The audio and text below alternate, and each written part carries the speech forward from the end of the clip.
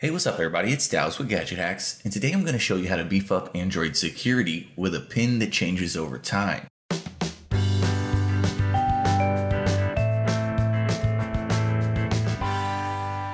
Now I'm sure we've all had that feeling that someone was looking over our shoulder while we were entering our PIN, and depending on the type of friends you have, that may very well have been true. But paranoia aside, we unlock our phones dozens of times a day, and each time you do that, there's a chance that somebody might see.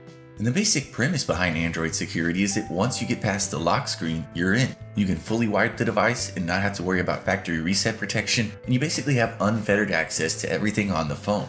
But what if your PIN randomly changed throughout the day, and only you knew the pattern that was being used? It would definitely go a long way towards making everything a lot more secure.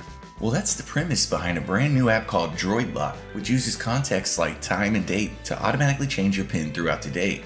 And to me, the best part about this one is that it's not a lock screen replacement app, it just changes your PIN. So you keep your existing lock screen and all of its security, plus you get a little extra.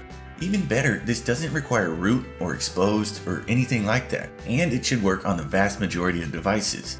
Now DroidLock is still in its beta testing phases, so it's not on the Google Play Store just yet.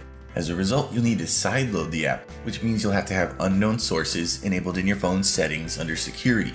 Aside from that, setup will be easier if you already have a PIN set as your lock screen security, so I'd recommend doing that before you get started. From there, the first thing you'll need to do is grab a copy of the DroidLock APK, which you can find in step 1 in my full tutorial. Then, once the file is saved to your device, tap the download complete notification to launch it. From here, press install, then within a few seconds, you'll be ready to run through setup. Now when you first launch DroidLock, you'll get this guided tour. The first thing it's going to ask is that you set up a master PIN, which can be used as a fallback unlock code in certain circumstances, but it's mainly for locking the DroidLock app itself. Once you've taken care of that, you'll be prompted to enter a security question and a recovery email address, which would be used if you ever forgot your master PIN.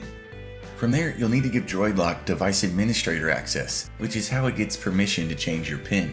So tap activate here, and then do the same on the following menu.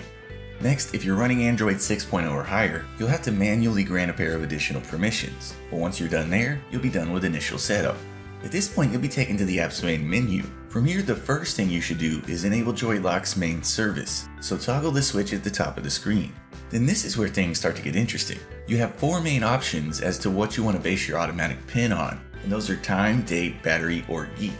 If you want to go with time, just toggle the first switch in this tab, then choose whether you want 12 or 24-hour formatting, and from now on your PIN will always be the same number you see on your clock.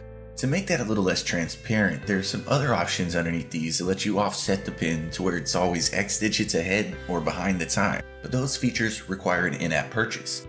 And the same stuff goes if you want to base your PIN on the current date or the battery percentage, so it's entirely your call. But in my opinion, if you want a more complex contextual PIN without buying the pro features, the best way to go is with this geek setting. Once you enable that one, tap set geek PIN, and then you can use a combination of various factors.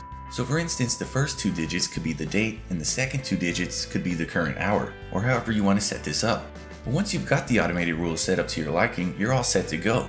One thing to note is that the first time you unlock your device after setting up DroidLock, you'll have to use the master PIN you set at the beginning. But from then on, your PIN will change automatically based on the context you chose, and only you will know the pattern behind it all, which means that even if someone sees your current PIN, that number won't unlock your device the next time around. So it's a great way to add an extra layer of security, and that by itself is always a huge plus. But for the full breakdown, be sure to check out my article over on GadgetHacks.com. And as always, we'd appreciate it if you would like and comment on this video and subscribe to our channel. So we'll see you again next time, folks, but until then, happy gadget hacking.